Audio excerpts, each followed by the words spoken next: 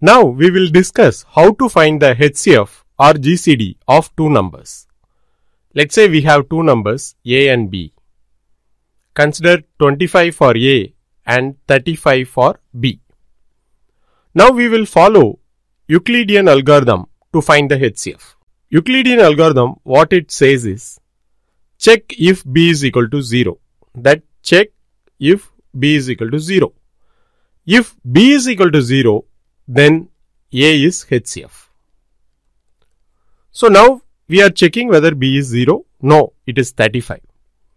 Then what should you do? Then in the place of A, pass B. So we are passing 35. Instead of B, what should you do? You should say A modulo B. That is, bring B here and in the place of B, A modulo B. That is the remainder when A is divided by B. What is the remainder here? It is still 25. So now we have to perform the check. Is B equal to 0? No. Then bring B to A. So it is 25. Now it is A modulo B. So what is the remainder when 35 is divided by 25? It is 10. So now again we are checking. Is B equal to 0? No. So bring 10 here. And here what should be there? A modulo B. What is the remainder? It is 5. Now again perform the check. Is B equal to 0? No. So bring B here. And what should be here? 10 modulo 5. That is A modulo B. What is 10 modulo 5? It is 0. So now check if B is equal to 0. Yes. So now A is HCF. So what is the HCF of 25 and 35? It is 5. Let us consider one more example. We will consider 21 and 63. Is B 0? No. Then bring B here. A modulo B. It is 21. Now is B 0? No. So bring 21 here. What is A modulo B? It is 0 because 21 into 3 is 63. So the remainder is 0. So now is B 0? Yes. So A is the HCF. 21 is the HCF. Now let's consider one more example. We'll consider 6 and 11. So is B equal to 0? No. So bring it here. 6 modulo 11. The remainder is 6. So now is B equal to 0? No. So bring it here. What is 11 modulo 6? It is 5.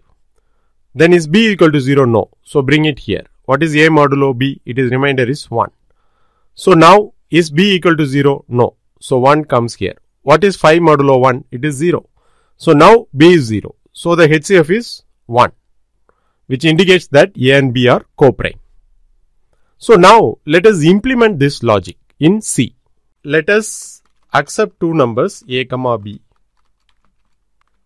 Now we will invoke a function called find HCF and print the HCF.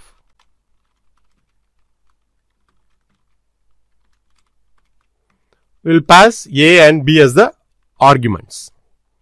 So now let's implement the find HCF function.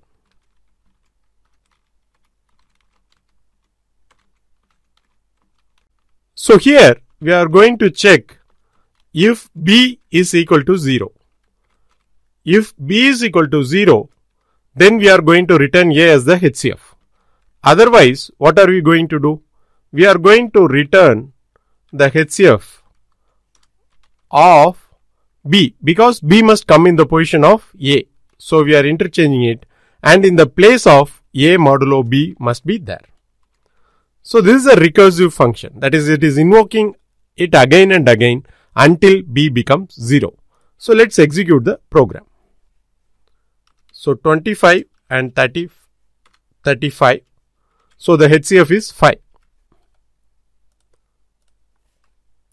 Let's give 50 and 49. So the HCF is 1. Let's give one more example.